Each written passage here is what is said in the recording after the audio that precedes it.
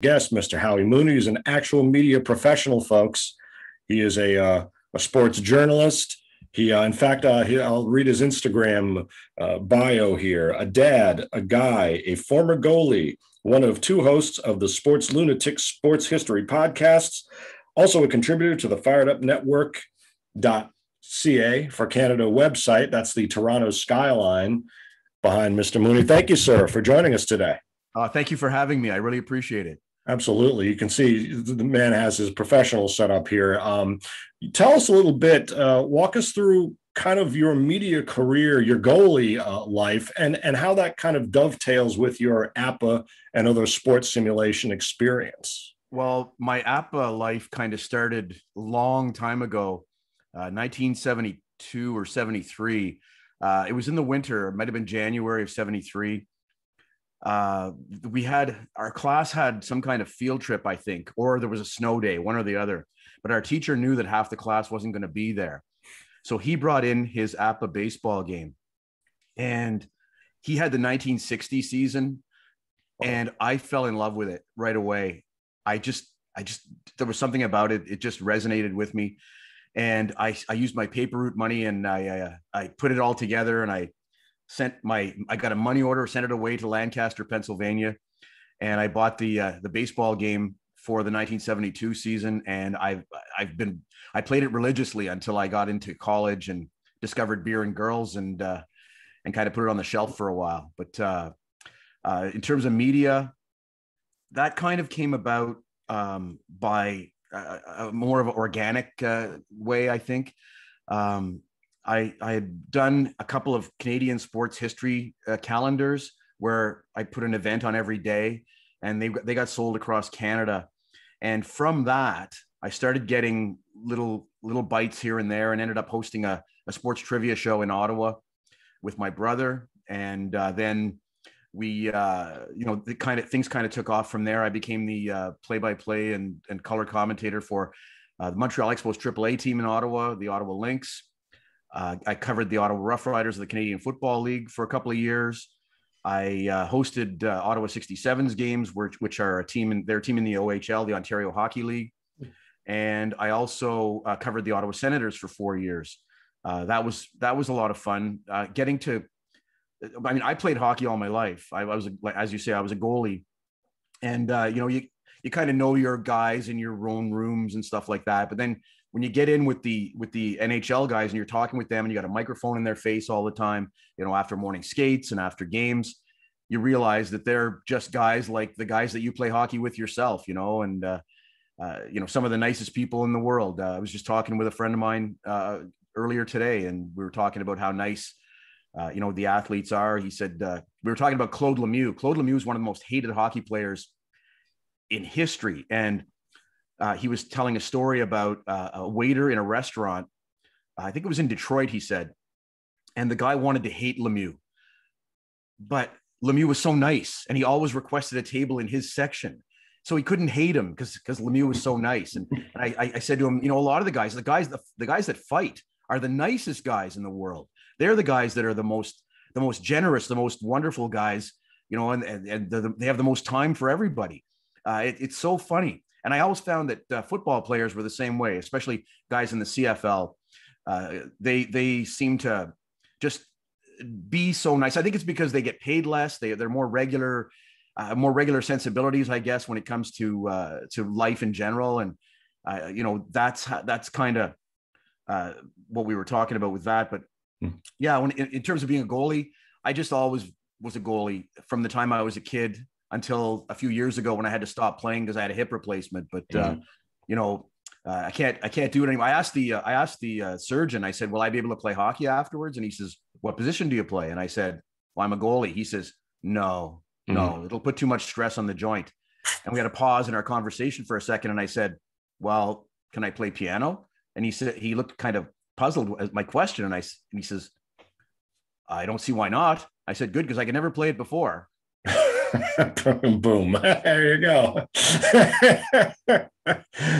The miracles of orthopedics. Yes, exactly. so, so in terms of football and Canadian sports, is the CFL? Would you say it's got the level of popularity in Canada as the NFL does in the US these days? I think the NFL in the United States. I lived in Seattle for a couple of years through work, and my son was born there actually, Kirkland, outside of Seattle. But uh, I found, I found that the NFL was probably one or one A in terms of popularity in sports, with college football. College football is massive. I mean, in Seattle, everybody thinks of Seattle and they think of the Seahawks or they think of the Mariners, but the University of Washington Huskies were the number one team, you know, in Seattle, and I was kind of amazed at that because coming from Canada, you know, professional sports are the thing, and then, you know, other things, you know, junior hockey is a big thing, and but moving down to the States, and seeing how massive college football is, and high school football too, it's just incredible to me anyway, as an outsider seeing all that, but the CFL, you know, in certain areas the CFL is the king. You go to Saskatchewan, the team plays in Regina, Saskatchewan, and but it's not just a Regina team. People drive from all over the province, and that could be 4, 5, 6 hours, you know, to get to a game, and they'll park the day before in their RVs outside of the stadium, and they've got a special parking lot out there for that. And the Rough Riders, the Saskatchewan Rough Riders, are the thing in the province of Saskatchewan. A few years ago, here in Toronto, my son was younger then, and he said, "Dad, can we go to the football game tonight?" And I said, "Sure." So we hopped on the GO train, and we went into Toronto and got some tickets, and we ended up in a section. They were playing Saskatchewan that night. We ended up in a section. It was all Saskatchewan Rough Rider fans, and Toronto is kind of like the New York of Canada. And so everybody comes to Toronto because it's the cultural center, it's the financial center, it's everything. And so you've got people that come to Toronto from all over Canada and all over the world, actually. But the Saskatchewan fans were just all over the place around us, and they were so nice. My son had his Argos cardboard football helmet on, and he had his blue foam finger and his Argos pennant. And the Argos stunk that night, but anytime they did something, my son got up and yelled and screamed and cheered, and all the Saskatchewan fans around him, they thought that was so cute and so funny, and they were so nice to both of us. Nice. Yeah, sports has a way of kind of bringing out some good things in people on occasion there. Well, I think especially the CFL, because when I've been to a couple of Grey Cup games, which is our Super Bowl, and when you go to the festival, there's a festival that goes on basically all week. And we showed up on the Saturday, the game in Ottawa in 2017. And we went there to the festival area around the stadium. And, you know, there are players from around the league, you know, you can meet them and get your picture taken with them. The access is incredible. And, you know, just meeting people from all over the league. From 1993 to 1995, the CFL had a kind of an expansion experiment where they expanded to the United States. There were 6 U.S. cities that had CFL teams: Baltimore, Shreveport, Louisiana, San Antonio, Texas, Las Vegas had a team for a short period of time, Memphis had a team, and Sacramento had a team, the Sacramento Gold Miners. But Baltimore had a very, very strong team because they had an ex-CFL coach, and they had a lot of ex-CFL players playing in that. And the CFL game takes a little bit of time to learn because it's a bigger field. Right. It's especially overwhelming when American defensive backs and safeties come up because there's a wider side of the field that they have to cover. And it takes them about a year and a half to kind of figure that out. I learned this from talking to a couple of guys who played in the CFL, and I've interviewed on the Sports Lunatics show. But the thing is, at the Grey Cup games, there's a guy from Baltimore that comes up to the games, wherever the game is held, whatever city the game is held in. And he's got his Baltimore flag, Baltimore Stallions flag. He's got his Baltimore coat, this massive blue cowboy hat, and just the spirit that exists at those games.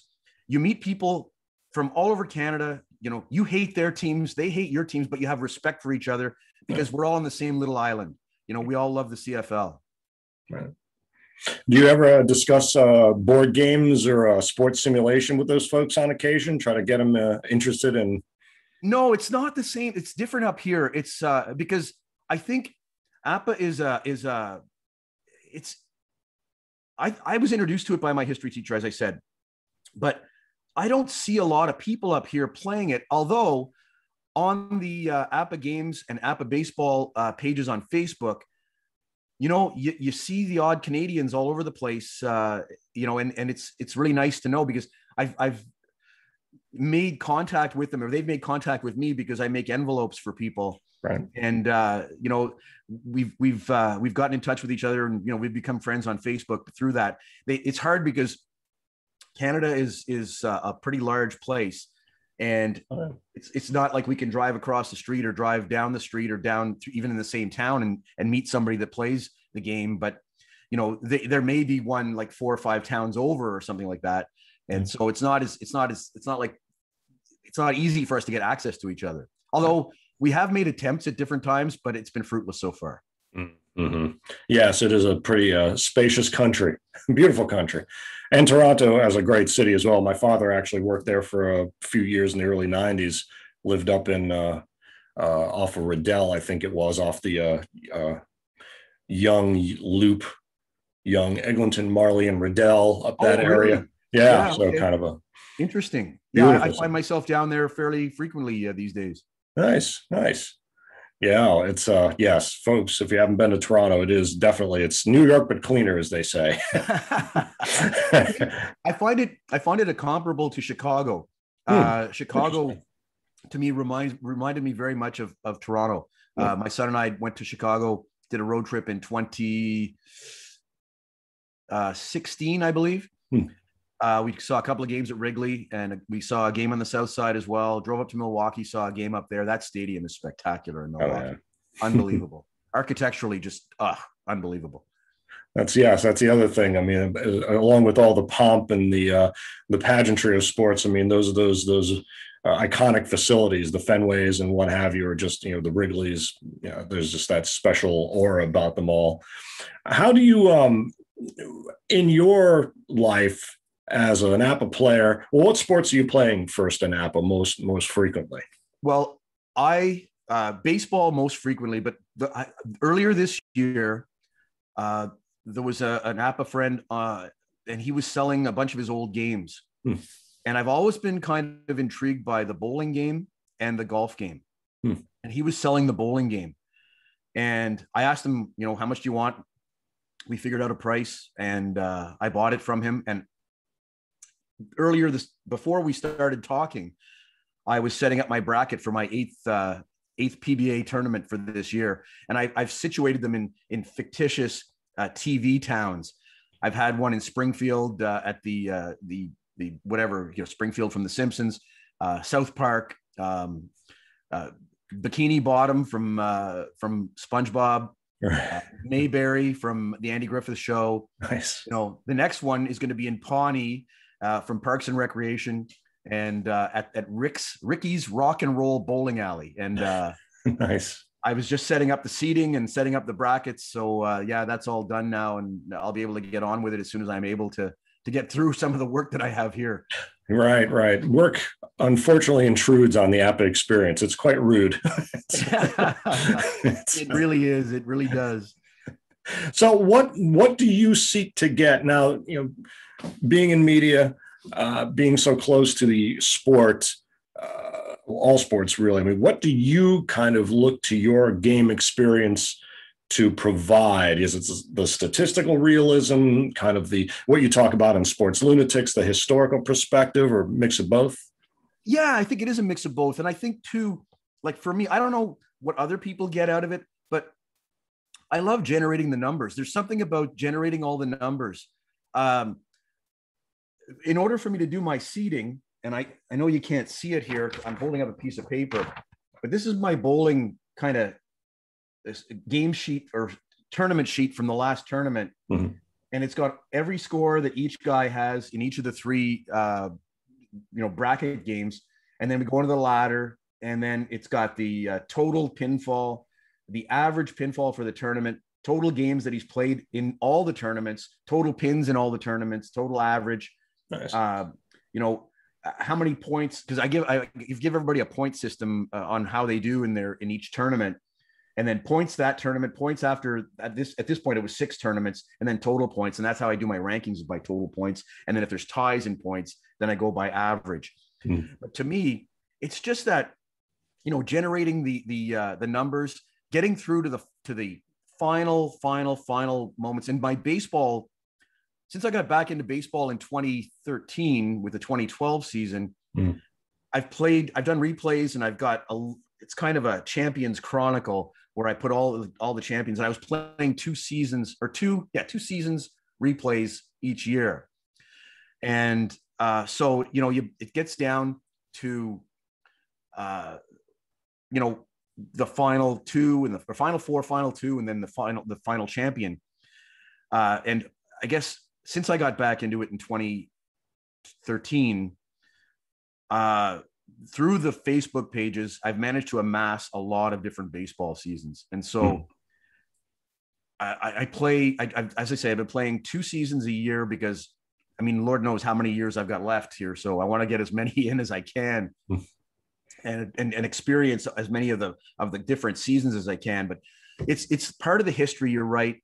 Part of the numbers, seeing some of the cards from some of these great players, from the past, and some of the guys too. And I'm just going off the top of my head, but there's always 1 or 2 that come out of nowhere, that you didn't really see coming. Like Dave Revering for the Oakland A's had an amazing card. I'm sure he didn't play a lot of games, but he had a pretty amazing card back. I think it was in 72, 73 or 74, one of the World Series seasons, or maybe it was 78. I'm not sure. Anyway, it was one of those, just guys like that just come out of nowhere. Right. And I'm seeing that too with the bowling now.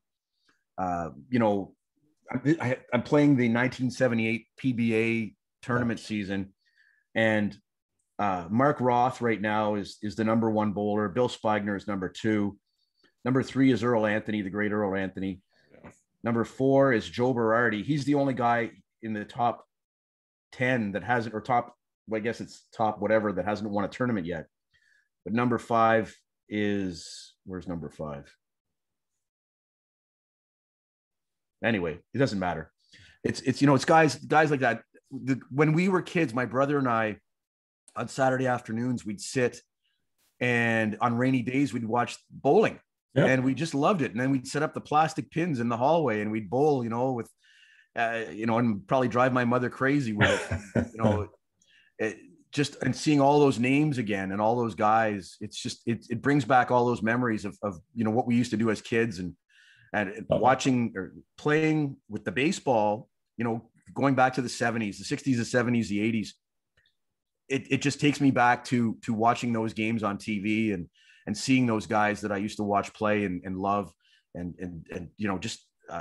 seeing Henry Aaron's card from 1974, the year that he broke the record. He was getting up there in age, but he still had an amazing card. Those are the things that I love about the game. Do you have, now that you've been back into collecting, any sets that have become favorites, or sets that you have your eyes on acquiring? Oh, absolutely. Yeah. But I think right now I moved in November into a different house, and I still have boxes like that I haven't unpacked yet. Sure. But so right now my priority, besides my regular day job, and then doing the podcast, the Sports Lunatics show, and then doing my writing and making envelopes for people, it doesn't leave me a lot of other time for anything right now. Mm-hmm. But my favorite sets, I think, are the original sets that I have from 63, 64, 65, 66. That 63 set, there's a different finish on the cards, and they're all in plastic. I'm afraid to use them because I don't want to soil them, but they're just so beautiful, and I just love them. That is one of the things, yeah, especially when you go to the APBA convention. There's a lot of cards a lot of cards flying around, and a lot of it's like, oh, don't damage it. And you see those ones, God forbid, where people write on them, those really old sets and things. It's like, Yes, yes, yes. oh man. The ones that I have, yeah, people write on them because we do a lot of trading, or not trading, but buying and selling in the Facebook pages, Yeah. and on eBay as well. I've kind of gotten off eBay though, because eBay is just, I don't know, there's something about it that just, it doesn't feel right anymore for me. But Interesting. when I get the cards, from buying from secondhand and all that stuff, and you see the writing in ink on the cards, it's like, at least if it's in pencil, you can try to get it off without damaging the cards too much. But if it's in ink, it's kind of like, You can, yeah, exactly. Yeah. It's interesting. You mentioned that about eBay. I mean, when we started our page about 10 years ago, the auctions there were a lot of auctions. We built our collection for archival purposes, and talking about the different sets. And there were a couple of really hardcore collectors, and the prices would go up, but there were still some bargains. It feels like now the price level has jumped up considerably. The baseline price levels. It really has. And of course, too, the other thing for me living in Canada, the price of shipping and handling to get stuff from the States up to here is astronomical now. And so that's kind of turned me off it as well. So we're telling Mr. Herson to get a Canadian distribution center, I think, on the Canadian side. That would be wonderful.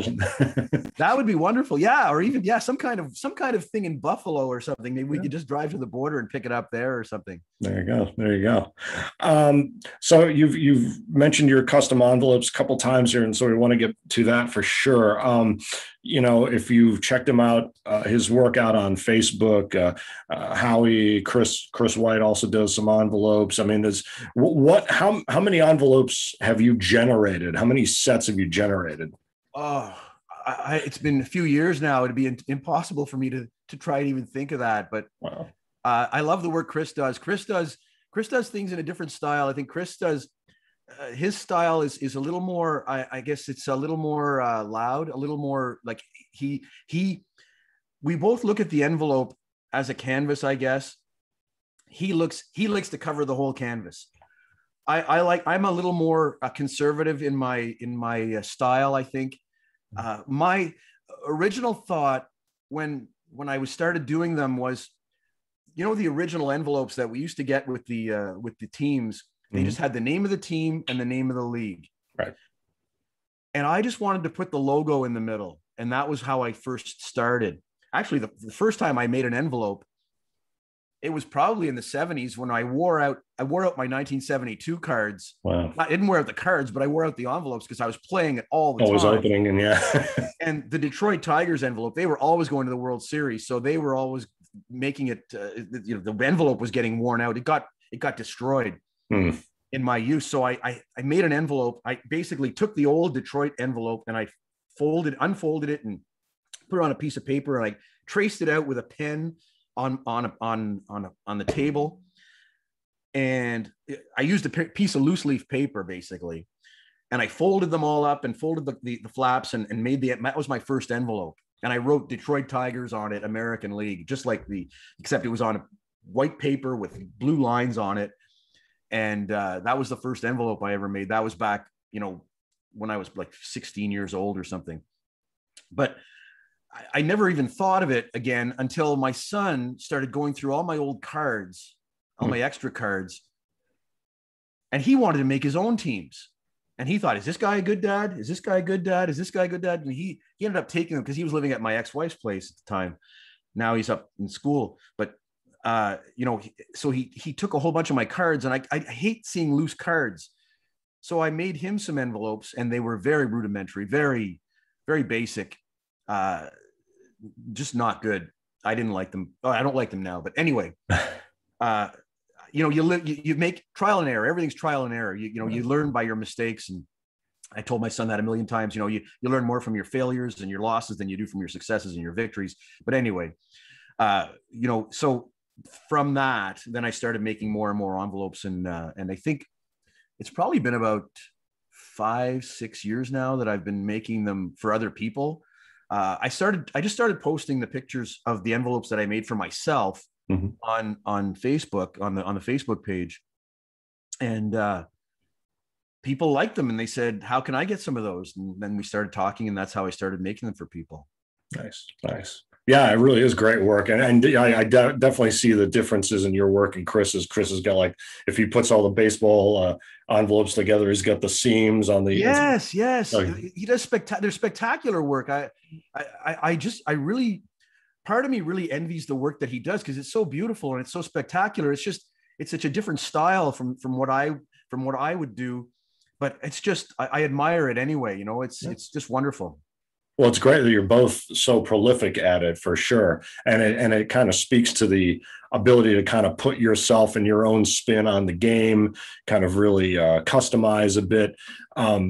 In terms of, I was just thinking, in terms of your playing style, you mentioned that it's kind of hard to connect with people. So I imagine you're doing more solitaire than anything, but I just wonder if you have kind of a certain style in terms of setting lineups, if you go for, extreme historic accuracy, if you do some of the what if kind of things, if you had any usage rules for some of those, out of nowhere power cards, because that's a big thing in the football world. It's like, well, this guy had this one massive touchdown. He's got ones all over the place, but you can't, it's not fair to use. Yeah, he had 3 carries and one touchdown or something, right? Right. It's kind of ridiculous. No, I remember when the first tournament I played in was the Chicago World Series or the Chicagoland World Series in 2016.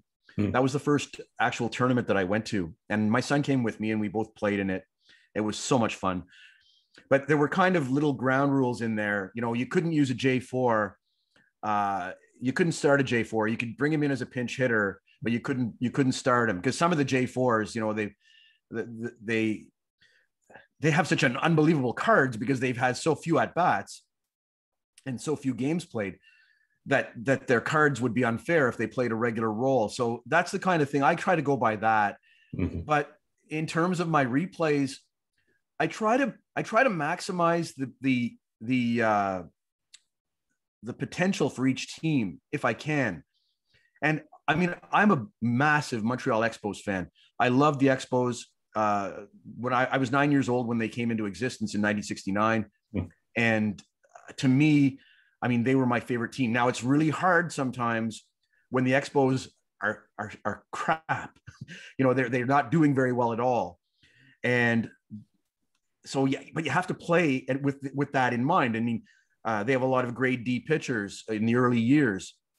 Even Mike Marshall, who was the ace closer of the staff in 72, but by that time he was a grade A and C. But in earlier years he was a grade D. And when you've got a bullpen that's all grade D pitchers, you have to use them. You can't, if the starter is not doing well, you have to take him out. And you have to put in these grade D pitchers. But personally, I try to, if there's little rules in the game where if you put a relief pitcher in the middle of an inning, the first pitcher he faces, his grade is up 1. So if he's a D, he starts as a C. Then after that, he becomes a D again.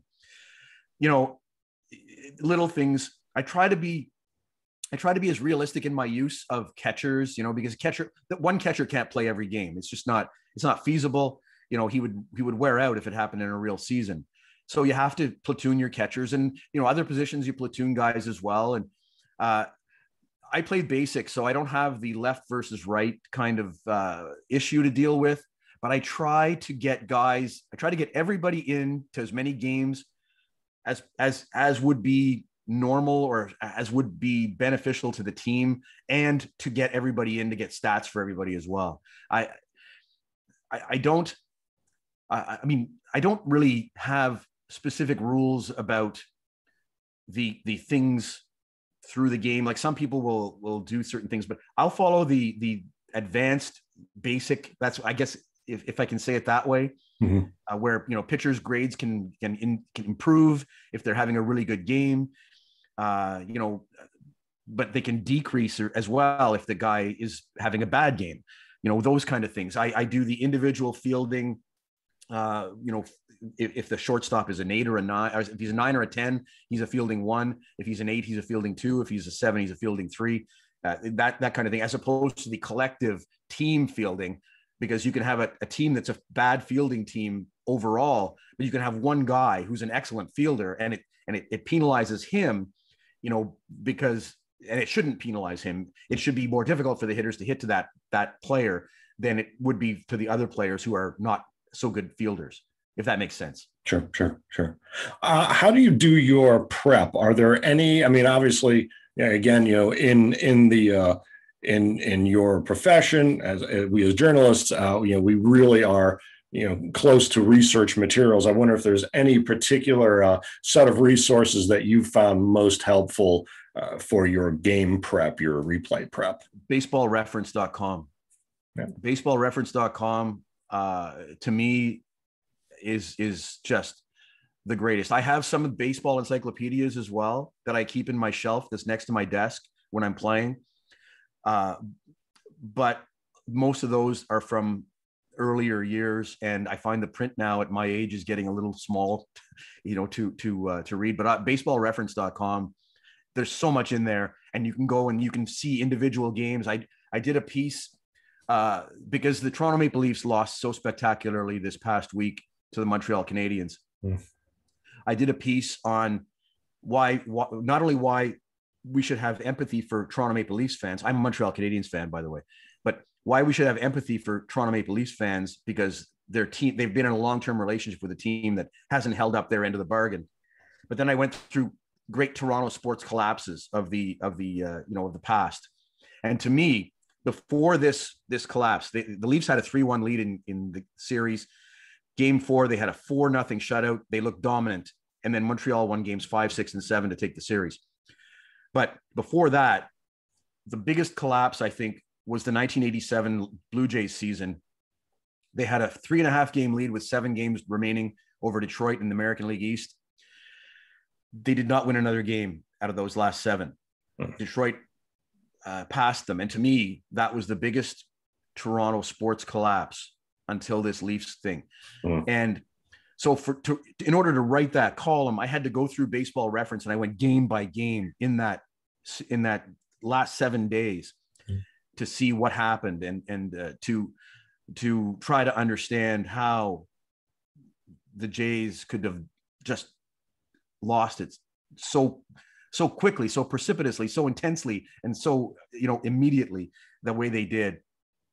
The other one I looked at was the 85 American League Championship Series. The Toronto Blue Jays had a 3-1 lead against Kansas City in that series. And then the Royals came back to win games 5, 6, and 7, went on to the World Series against the Cardinals and won, and went through each game again, and you're allowed, Baseball Reference allows you to do that. They have, not only do they have each box score from each game, but they have key moments in each game, so you can go through and you can, oh my God, I remember that Jim Sundberg triple, how he hit that ball off the right field fence, and it rattled around Exhibition Stadium, just the heartbreak of that series. It came back to me viscerally, and I just, I felt that pain in my stomach again. What's your favorite sports movie? Whoa, favorite sports movie? That's a good question. Last year on the Sports Lunatics, my co-host Sean Levine and I, we did a show on our favorite sports movies. And one I really, really loved was, I think it was Dennis Quaid was a football player.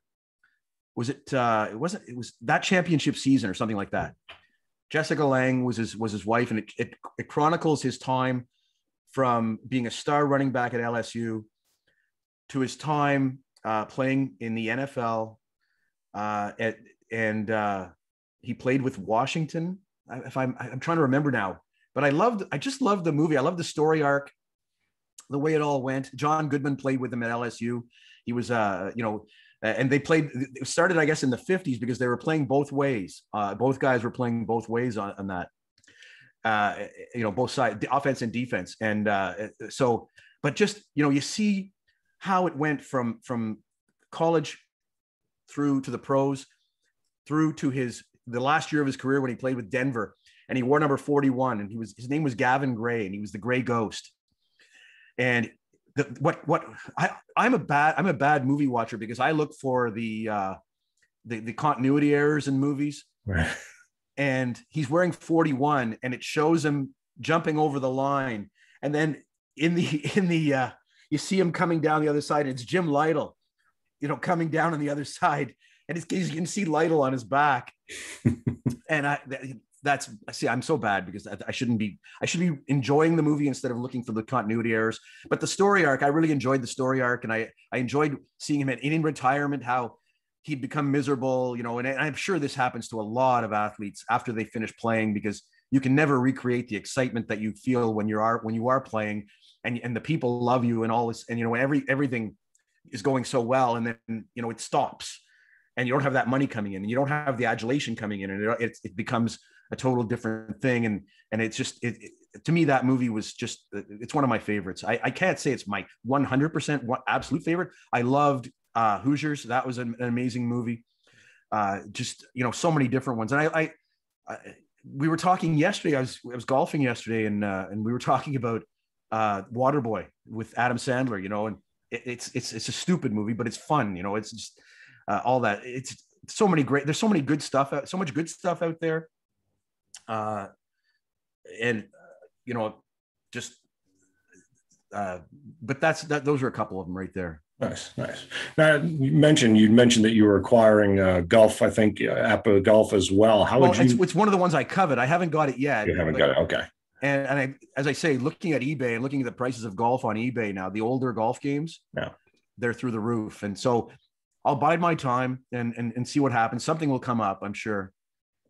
Maybe work a trade or something. Yeah. Maybe, yeah. There needs to be maybe a loaner program, that a trial program. It's like, here, check out the game and check it back in or something like that. Would you talked about your son in terms of the development of your envelope work. I just wonder, is he do you think he'll stick with the habit? Do you think there are opportunities to bring those younger sports fans into the board game fold? I would love to see that. I would love to see the game marketed to kids the way it was to us when we were kids. But I mean, I remember seeing the ads on the backs of comic books, and I don't know how many people read comic books anymore. There have to be ways to get the message, because the games are so wonderful, and we get so much enjoyment out of the games. There has to be a way to channel that directly, because I know. I think you saw my post last night. I said I'm I'm going to be interviewed tomorrow on a YouTube show, and I said that the media landscape that I grew up with is so different today from the media landscape that my son experiences, and the way that the kids today, and I sound so old when I say that, don't I? The way that people my son's generation consume anything, sports, music, everything. It's so different from the way that we did. There has to be a way, though, to channel the wonderful feeling that we get from the games through to them in their media. There has to be a way to do that, and I would love to see it. I'm concerned, obviously, because the people that are playing it, the majority of the people that I see playing the games on the Facebook pages are all my age and your age. But the average age of sports viewers, the average age of football viewers, of baseball viewers, it's in the 50s. So you see now NFL games, I think on Thursday nights this year, are going to be broadcast on Amazon, which to me, it just blows my mind. It's shaking out. The media landscape shakes out a lot of different ways, which is good and bad, I guess. I mean, it's great for the consumer who can kind of follow it around. I mean, they're kind of meeting you. The leagues are meeting people where they are. I think that's probably kind of a big hint, meet them where they congregate. I was just looking at NashCon 2021 as a big gaming conference. It's going to be coming back up. I think they used to have one in Lancaster, which is, of course, APBA's hometown. There's the Complete Strategist here in New York City on 33rd still. I mean, there's a ton of board game players and a lot of stats geeks, for a lot of lack of a better word. I mean, there are folks, and particularly during the pandemic, I mean, obviously that's accelerated anything from any stay-at-home activity, but if you look at on Instagram, where I was reading your profile, if you look at the board gaming sites there, they skew very young, Yeah. 20. So I mean, it's kind of getting into that landscape, and perhaps but that brings up the other question too. Do you have to be a fan of the sport? How much does that count for your APBA enjoyment? That's a good question, and that's not really one that I ever pondered before, because I was always a huge sports fan. The first time I went to a Canadian Football League game, I was 9 years old. My uncle was a columnist for the Ottawa Citizen, and he had 2 tickets. And my cousin said, "You want to come with me?" And went to the game. We got on the bus and we went to the game and sat there, and the colors and everything was so bright. It was a beautiful day. The sounds, those plastic air horns, everybody had them back then. You could smoke in there. The cigar smoke was just wafting through everything. And the programs, my goodness, the programs were like this treasure, and everything was just it just felt so wonderful. And I loved it right from the first second I was there. And, I was hooked on sports right away. Now, we weren't the most well-to-do family, so we couldn't get into playing a lot of sports until a little later. But, I loved going to the games, and I loved, I thought that the people that had season tickets at those games must be the richest people in the world, and my grandfather had season tickets on the north side stands. My uncle had season tickets on the south side stands. And I thought, oh, that must be the most wonderful thing to be able to go to those football games there, 10 games a year, exhibition games and regular season games. That must be the most wonderful thing in the world. And then there was a program, one of the RBC, the Royal Bank of Canada, had a little program when I was 12 years old, I think, where if you opened up an account with them for $5, you could get, if you were a certain age, you could get season tickets in the end zone. And so my brother and I, we got our paper route money together and we got season tickets in the end zone. And we thought, we're the kings, we're the greatest people in the world, because we're sitting here. We have, the seats are terrible, but we have, we're here, we're in the park. And that was just wonderful. But yeah, that's just my own recollection. I hope that meant something. Yeah, absolutely. Absolutely. You mentioned going back to the Chicagoland tournament. I just wonder, how do you maintain relationships now with those folks? Any chance you might get down to Atlanta for the convention, the annual, or? Well, right now it's going to be hard here because we're still basically in lockdown. I'm able to do a lot of stuff from home, which is wonderful. But we're still in lockdown here. We haven't had the access to a lot of the vaccines the way that you guys have, the way that everything's been rolled out there. But it's coming. It's all coming, and hopefully, touch wood as I tap the top of my head, we can start traveling again sometime in 2021. I'm hoping that we can. I have maintained relationships with a lot of the guys that I met in Chicago. It's been fantastic because everybody's so great. They're all such great people, and they all come from different walks of life and different places. And meeting the people there, we were the only Canadians there, but meeting people from California and people that came from Kentucky and just different places all over the United States. It was spectacular. It was wonderful. We went to 2017. We went to Ken Schultz and his brother have the Linda B. Schultz tournament outside of Pittsburgh in Slippery Rock, and that was amazing too. That was just wonderful. The people that were there, different people from the Chicago one, but some of the same people, and just same thing, come from all over the place to congregate in this little venue. and celebrate the game that we all love. And people were so good to my son.